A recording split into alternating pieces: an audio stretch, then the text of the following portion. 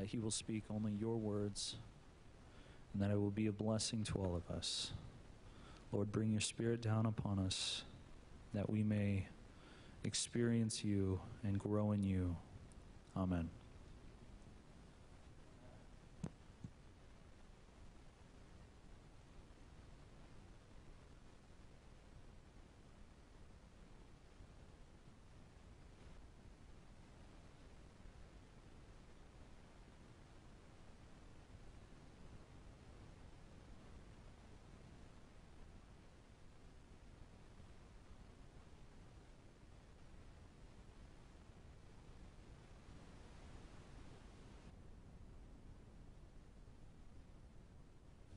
Now it's on? Hey, look at that. Awesome. That's embarrassing for my first time. So I'll just say it again. Happy Sabbath. Thank you for coming. Thank you for taking time out of your lives to be here. Who understands what that means? Collectively, who understands what all of it means? You think you have an idea? I saw your hand. What do you think it means? Come on, Daniel. That's all right.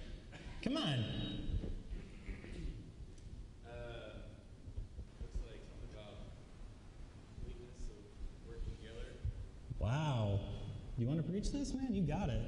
I mean, you can do it. I'm sweating and my voice hurts. And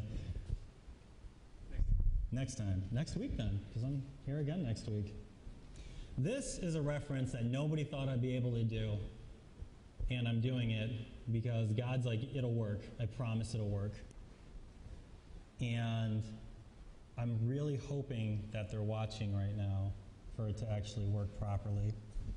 I'm going to start off with a little bit of scripture. One thing that we didn't do today was read scripture, but I wanted to tie it in directly to the sermon, so forgive me for not having a scripture reading earlier. We normally do. Hebrews 10, 24 and 25. If you want, there's Bibles in front of you. I didn't put it on the slide. Or you can pull out a smart device, or you can scroll it. Either way, I'm going to be reading it. God's people say amen when you got it. Amen. All right.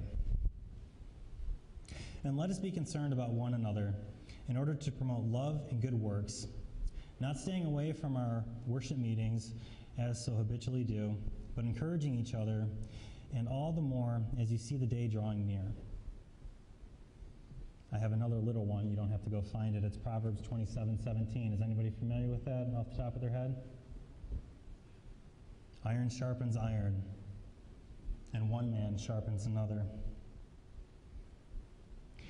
It's taken me a long time to get to this point, to be able to stand in front of people here at the seminary.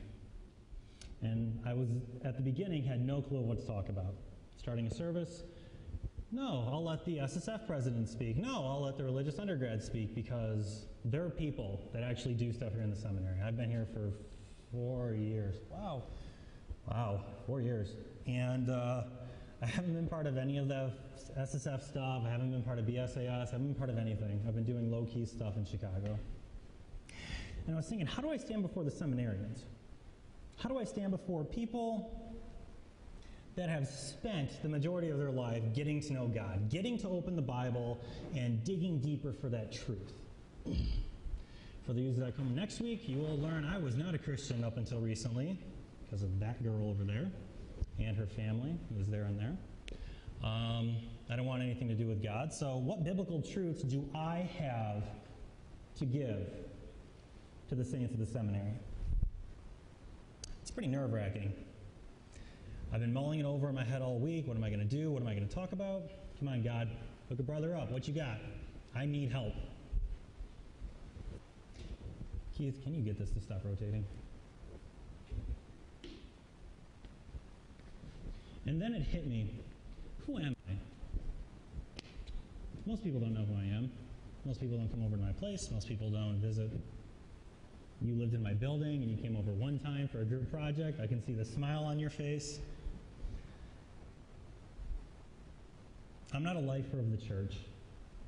I'm not a lifer of God. I know very little of the Bible. Well, the one thing I do know is video games. And for those of you who have been to my apartment, what is alphabetized, neatly stacked, and organized along my wall? My video games. What is thrown on the bookshelf that is in no particular order with pages bent and some of the books not even opened? My books. Whoops, there's money down the drain, I guess. It's what I do in my free time. It's how I relax. It's how I get away when I'm so stressed out with family issues, with going to the gym, with everything in my life that is driving me crazy. It's what I do to relax. Some people have a hard time with that idea. Many people have told me I need to stop playing games. No, you need to quit playing video games. By beholding, we become. That might be it for you. For me, though, I see God in everything. He is everywhere around us. He is in everything, and we can use all these wonderful tools like this. There's a sermon on here that I'm preaching to you guys. Was that the intent of this? No, it wasn't. It's so people could leave mean comments on YouTube to each other. But there's now a message from God on here. Yeah, you guys need to fix that. I play Grand Theft Auto. I play Assassin's Creed, which I kind of feel like is Adventist 101 because you're going around after Catholics. And I...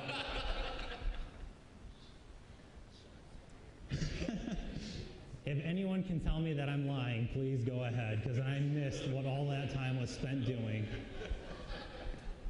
And I play God of War. Oh, that one's not so funny. You're playing a god, you're killing other gods very violently. That was one of the first games that ever made me cringe, by the way. Oh, that was a violent game. Yeah, that was a violent game. And so there's another video game that I play. And it's an online game. And anybody ever hear of like World of Warcraft? It's like that, but better. In a biased opinion, it's better. And I was talking with my guildmates because I pay for an online server. They don't think I'm a pastor. They're like, you play video games, you have a motorcycle, you run your mouth off like the rest of us do. No. No, we don't believe you're a pastor. And that was the big rush to get this all set up to do online streaming because they wanted to watch me preach a sermon about this. And I'm like, I can do it. And I can do it because God's with me to do it. Pray with me real quick. I hope we're not praying too much because I don't ever think you can pray too much. So there's the door if you think we are. Father God, thank you for getting me through the opening songs because my voice is killing me. Father, thank you so much for whatever it is I'm about to say. Lord, I ask that you look past my sins and mistakes, shine through me brightly, deliver whatever message you have to give to your people. I beg you, do not let me get in the way of this. It's in Jesus' precious name I pray, Lord. Amen. How many converts are in the room? Converts. People that weren't born in the Adventist church or who were born in the Adventist church, went away, and then came back. Throw your hand up if you're proud. I'm proud. You can throw your hand up. We've had this conversation. There we go. See, even the people on stage are converts. It's okay. Or not Adventism. Who went away from the church and came back, I should say, because technically it's non-denominational right now. What background do you come from? Who came away? You raised your hand, right? Do you want to share what you just did beforehand? Okay. You raised your hand? Yeah. Wow. Can't beat that. You? Daniel? Oh. You raised your hand. I was converted, so, I guess I was... Just not here. I was an Adventist convert. Okay. Yeah. Okay. Keith, you rediscovered faith kind of on your own with that conversation we had. You made it your own thing, right? Yeah. My background, I was a video game designer. How cool is that? Think Pixar, think all those 3D movies. I know how to do that. And that's what I wanted to do with my life because those changed a lot of lives. I can remember the moment it was in 5th grade. I was at my buddy Garrett's house. We were upstairs. And I started playing this game called Final Fantasy VII. And that blew my mind away with the amount of story and persuasion and power storytelling has. And I thought, I'm doing it through games. That's how I want to change the world. I don't know what I'm going to change the world to do, but that's how I'm going to change the world. Now I'm in the seminary. Come back next week, you'll find out why. Why did you choose this church? Do you want to share that one? Nope. Too early, guys. Go back. So you just followed your mom and you kind of discovered God? Is that what you said? But you stayed. That's the important part, is you stayed. I'm going to get to why we stay in a minute. Were you Adventist before, or did you come to it? Okay. Raised Adventist, but I didn't become a Christian until I was 24. Me too. Well, I wasn't raised Adventist. Daniel, I know you were raised Adventist. I know you were raised Adventist. Why did you stay in the Adventist church? That's my question. That's my question every morning I wake up to have to go to school. Why did I stay in this church? Oh, I hate mornings. Why did you stay? Every religion, everything has a problem in it. We all know that. We're struggling with what? Women's ordination, regional conferences, the unity of everything. And I say, why do I stay here? What's the point? God hasn't answered it yet, but that tuition bill keeps asking me why too. Was it the food? I didn't find out till later. Advents have a very big health message. If they would have come at me with that first, I wouldn't have stayed. I'm a guy who likes to eat, and you can tell by looking at me, I likes me my food. Was it the deep theology? That's what hooked me. The way at which the Bible was approached. I like this. I can get in on this. This makes sense. All the other rules don't, but that made sense. Was it the history of the movement? I went on the Adventist Heritage Tour. Wow, that was amazing. Seeing where they came from, what they were doing, why they were doing it, just the passion these people had. If I turn my back to you guys, I apologize. I'm practicing a new setup called In the Round for preaching, which is why they're still sitting behind me, and it's to kind of create this small group feeling, which is weird because you guys are like 4 or 5 rows back. So if I turn around, sorry. And I talked to you about it, Keith. It was the way that... Anybody play Oregon Trail? Yes. I finally came up with a religious video game, Adventist Heritage, through Oregon Trail. See, and that smile on your face, Daniel, tells me I'm on the right way, because a lot of other people like that idea too. You know, one reason I stayed was because of the people, because of these people. The 3 people in this room that have known me the longest are probably one of the biggest reasons I'm here in this church today. Kim, Daniel, and Kyler. Just the unconditional love and affection and awesomeness and friendship and disc golfing and 2 a.m. calls of why I hate my life and soothing and comforting. These people are the reason I'm here in this church still. When I originally decided to want to become an Adventist, I thought, man, there's going to be so many things I'm going to give up. Right, Keith? There's so many rules. There's so many, man, you can't go to movie theaters. You can't eat meat. You can't eat animal byproduct. You can't do this stuff. I'm not kidding. That's all I'd heard of. Can't. Okay. However, if that's what I need to do to go to Jesus, to be one with who Jesus is, I'll do it. I'll do it. Oh, man. Bacon is so good. If you guys are vegetarians, you have no idea what you're missing out. Bacon is fantastic. That little fake bacon you guys have, no. It is not that good. Bacon is fantastic. Here you go, Jesus. I'll do it for you. This is what I have to do. I don't have to go to the movie theaters anymore?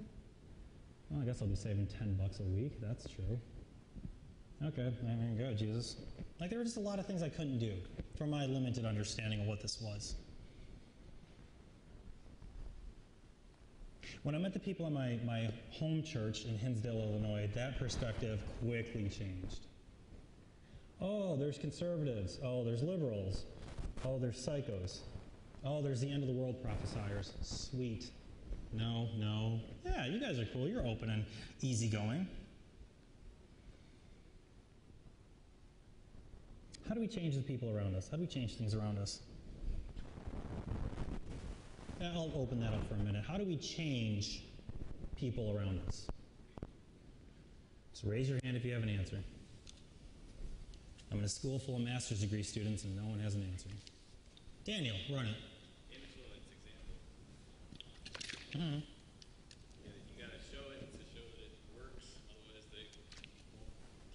Fantastic. Anybody else?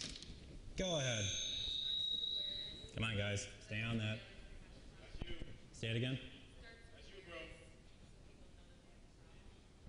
Okay. Anyone else have an idea, suggestion?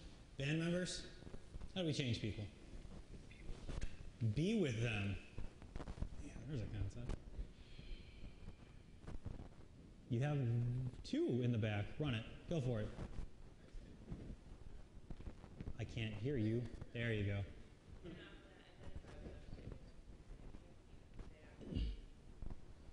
Anybody have any friends who are hardcore smokers? Do you preach to them not to, or do you just be with them? I knew smoking was bad. I smoked for 5 or 6 years. My church friends never said a word to me about it. They would ride in my car and I'd smoke. They never said a word to me about it. But I stopped, eventually, randomly. How long can I go without doing this? God carried me through it, so now I don't smoke anymore. What role do you play in changing other people? How do you get them to grow? And how do you nurture their lives?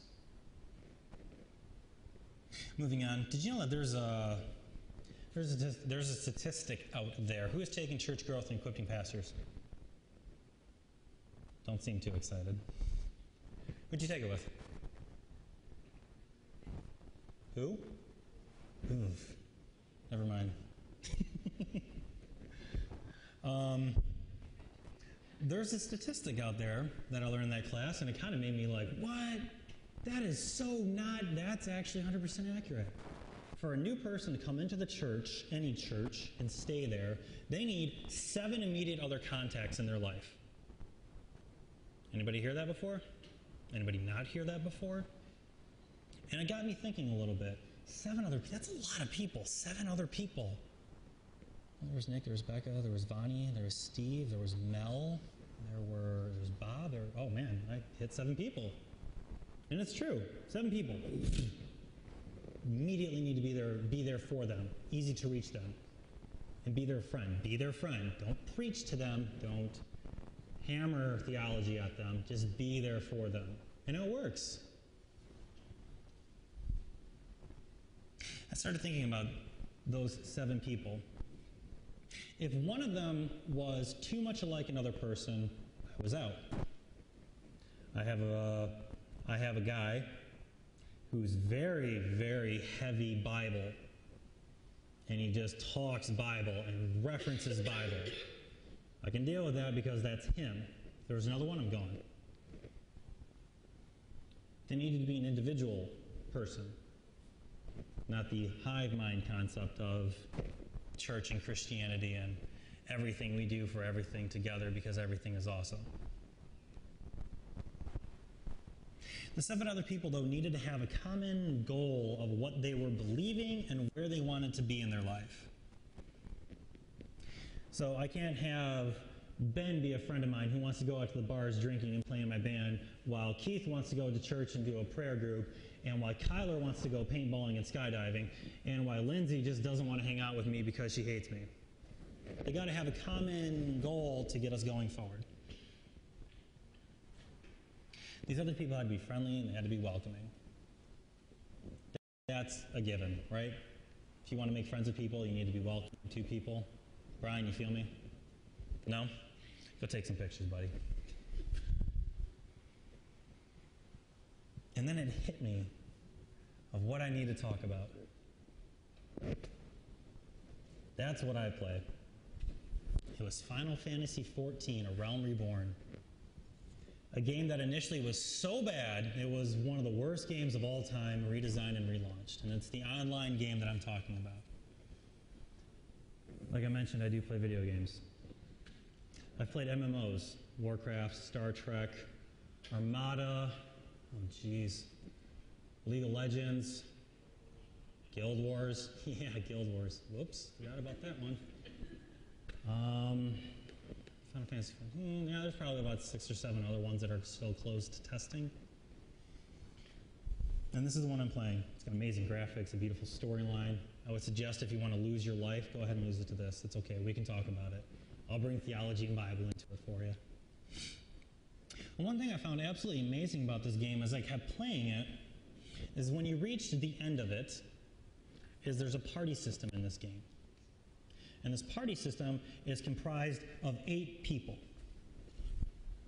And you do dungeon runs, you kill monsters together, you save the world together. You keep doing all these things together in a group. And it's 8 people in the immediate group. And that started sticking with me. 8 people, 8 people, 8 people. Me plus 7 people. Okay. Numbers are starting to add up here. They're funny. They're smart. Some of them are smart. Not all of them are smart. I, speaking as a character, depend on them to stay alive. And when I talk with them and when we get together, it reminded me of how my small group got together for church and started interacting with each other. Right now, I am in what is called a free company. It is a guild, and we are called the Jehovah's Witness. And the recruiting story of that was, I kept reading on my screen, and I thought it said Jehovah's Witness, Jehovah's Witness. And I'm like, there's no way they're trying to do a Jehovah's Witness group of people in this game. And I asked them, I said, do you have to be a Jehovah's Witness to join? And the guy's like, no, there's no H. Read that again. I'm like, oh, it's Genova. Sign me up. And I'm so glad I did, because these guys are great. Go to the next slide. That is us. Some of us. There's roughly 50 of us. But this is, for the most part, the majority of the 7 other people I play with.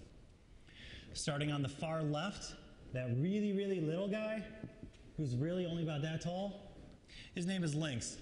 And I told him I was taking pictures, and he specifically said, "What's up, group?" So Lynx says hi, apparently. Standing next to him, we have Faust. Then we have Capri. Then we have myself in the center with the green jacket. Then we have Maharu, Sir McLean, and Rhiannon. They were kind enough to get together last night to finally get these pictures done, because nobody believed their character would be used in a church service. And there's more pictures. A full party, as I said, is comprised of 8 people, and their specific role these people need to be 2 tanks, 2 healers, 4 DPS. I'll get into that in a second. When the groups start getting together, you have specific jobs you need to fulfill. And these jobs in the game started making me think of what your role should be in the church. Bam, connection right there. Just hang on with me. We're going someplace. I promise we're going someplace cool. So starting off, you can go to the next slide. You should probably actually see what we're doing. They wanted to pull their weapons out because they glow. And it looks pretty. Next slide. The first class you have is called a tank class. Now what this tank class does is they're the ones that take all the damage. Now in these games you have monsters attacking, and the tanks are the ones that take the attacks. As you can see, they're wearing heavy armor, they look like knights, they got the big weapons, they got everything. You know what I mean? These are your middle-aged knight people. Now to me, what this means as far as what it should be for the church, these are your deep theological thinkers. And you all can think of somebody who's your friend who is a very, very heavy base. Like I mentioned, that one guy from earlier, he'd be considered a theology tank. They're annoying sometimes, but they're a necessity. Right now in the seminary, I can immediately think of 2 people who are my theological tanks. Alex and Jeff. These guys, we will have these huge, deep theological conversations in a matter of minutes. They're the ones that can just mess you up for the rest of your life because they just told you something you never looked at before. I remember there was one day I was sitting in here after class, and it was me and Jason, who's no longer here at the seminary, and we were talking about Jesus. Great topic. And it started from, Jesus didn't exist until he was born. What? The incarnated being known as Jesus was not called Jesus in the beginning. He was something else. And then before that, they were, you know what I mean? Read your Ellen White, read your Daniel, read your Genesis, read anything else. The word Jesus did not come up in the Old Testament. Jesus did not exist until Jesus was born into Jesus. Technically, it sounds heretical because this is way out of context, but what followed next was a half-hour conversation, totally changed the way I ever thought about Jesus and how even cooler he is than he was beforehand. These are the people that you need in your life. These are the people that need to be part of the group that can hammer down the theology, that can hammer down randomness and make it real to you. And this is what they look like to me. When I think of theological things, I think of people that are decked out in armor, got scribblings of the Bible all over them, and they're ready to go. They are ready to fight your hard uphill battle with you.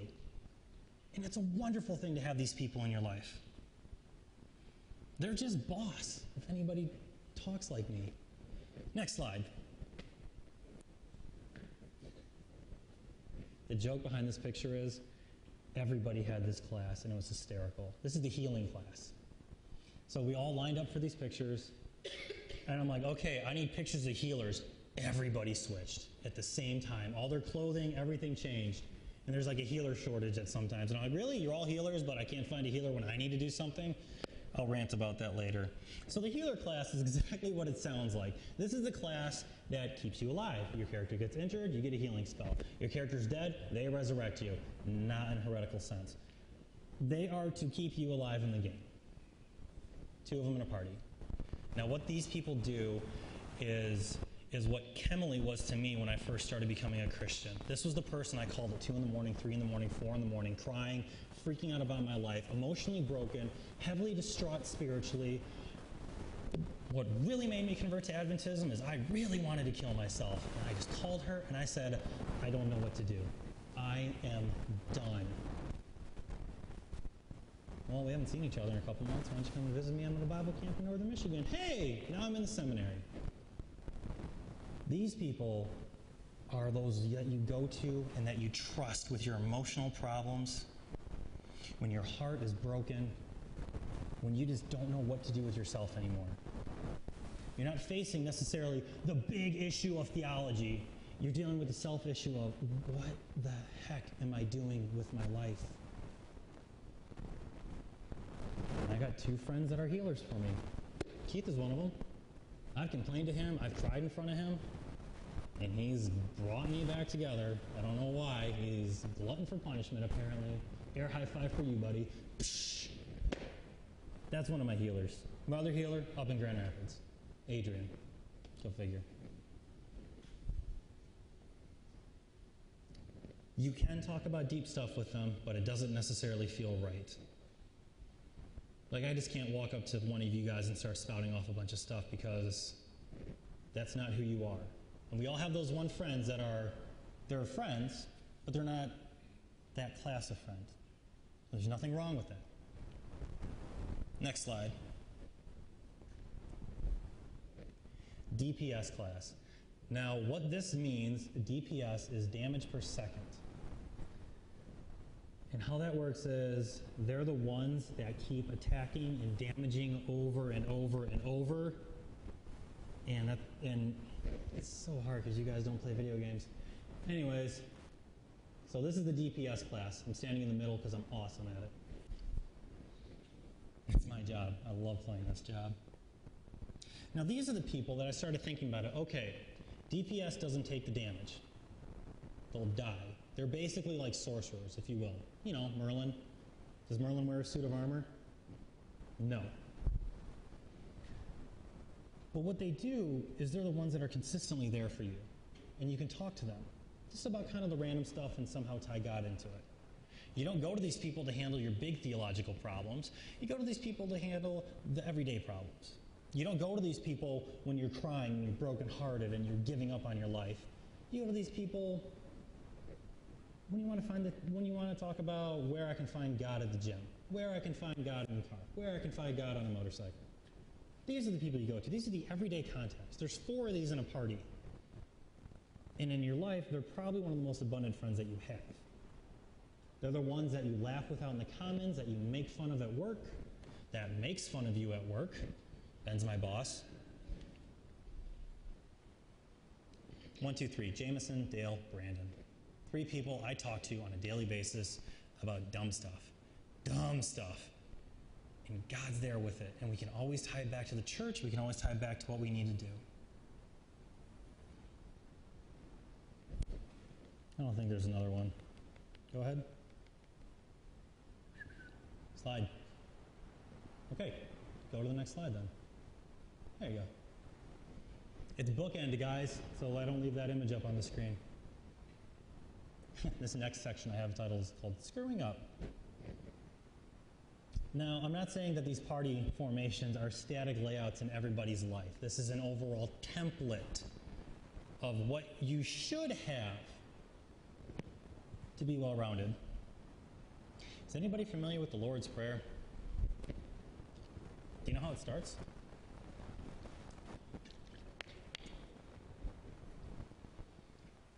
Matthew 6:9. Pray like this. Like this. Pray like this. Did Jesus say pray these words? Then why do we pray these words? I have nothing against it. I used to say it all the time. But he said pray like this. This is a template. What's it a template for?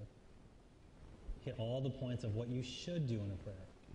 Thank God for who he is. Thank God for what he's done. Thank God for forgiving your sins. Give him the grace to help you forgive other people's sins. Right? It's a template. And it's a wonderful basic prayer. Now, if you were to go back over the last slides, you can see that, you probably couldn't see it, but you would notice that there were certain people fulfilling multiple roles.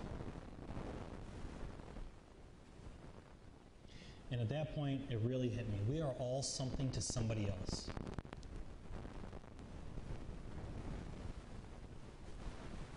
When I play these games, I get asked questions. More recently, Final Fantasy XIII Lightning's Return came out, and somebody had, do you have a problem with her being called Savior in the game? I said, no. In the contextualized story of what the game is, she is the Savior. It's a title. It's a generic phrase. It's not a problem for me. Somebody else is going to freak out about it. And that little guy on the end that I said was Lynx, he says, hi, everybody. He told me if people were like me in the church, I gave him hope. I cringed. Because I'm like, I am messed up. I am so happy the church isn't full of people like me. My other friend said the same thing. And they go to me to be their theological tanks, to hammer it down for them, to make it real to them. Other people come to me when they're crying and when they're broken. Other people come to me when they want to be dumb in the commons and just spitball stupid ideas.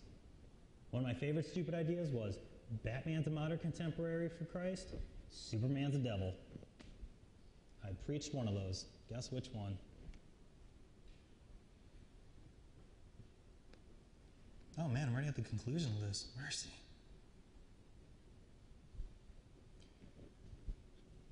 As we continue on our Christian walk, we are more than just party members in a group. Now I realize this is a video game and it's not real, unfortunately, because I would have this little birdie I could jump on and ride around. It would be fantastic. We're family members. All of us. You all came here. I know why most of you are here. Some of you, I don't know why you're here. I think because I paid you to take pictures, and he's paid to do his job up there, and I asked him to help me out. So the majority of us are here because we like God, hopefully. We're a family, right? Aren't Christians family members? And even in that, we belong to a bigger body of believers, of people to help out, of things we can grab to form our 8-party formations and go deal with the theological issues of this church. Ephesians 4:16. From him the whole body, fitted and knitted together by every supporting ligament, promotes the growth of the body for building up itself in love by the proper working of each individual part. Should I read it again? You guys just look like no one talked. For him, the whole body, fitted and knit together by every supporting ligament, promotes the growth of the body for building up itself in love by proper working of each individual part. All body parts are different. We are all different. We all have different jobs. We all have different classes. We all have different roles. This is not a typical altar call. I do not preach typical sermons to have an altar call of give your life to Christ. Because I know you guys have given your life to Christ. You wouldn't be here in the first place. It's Saturday night. Go out and party. But you're here, so obviously you like Jesus. So, who wants to be better? Who wants to be part of an active, functioning team? A body that is to lift, support, heal, and take the burdens of one another. I pray all the time, God, don't let me screw up. Please don't let me screw up. People look to me for some stupid reason to be this role model. Don't let me screw up. Give me the grace to continue moving forward. Please give me the grace to continue moving forward. We have amazing opportunities to be friends to one another. And we have an amazing friend in God who is going to be there to help us be friends with each other. I bet if you guys met me on the street, you'd probably want to punch me in the throat. Sometimes I listen to what I say, I want to punch myself in the throat. But then I just can't stop talking. That's where, type the sermon out because I couldn't stop. Turn this off. That's about all I have for that. You guys want to be part of a family, part of a body, part of a team to get together and help people? Do you want God to help you with that? It's hard. One of my newest friends here, sitting behind the seminary diva. Yeah, really, I went there. And she's a friend. I asked her for advice. I asked her for help. Turned out fabulous, by the way. Yeah, good looking out. New friend. A new DPS class for me. I walk into the gym, I hate myself, I hate the way I look. And she said something to me one day that just blew my mind away. You're here, that's all that matters.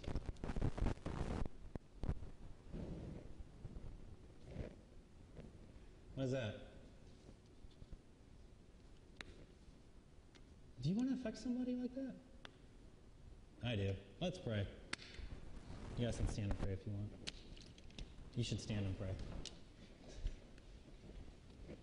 Heavenly Father God, we thank you for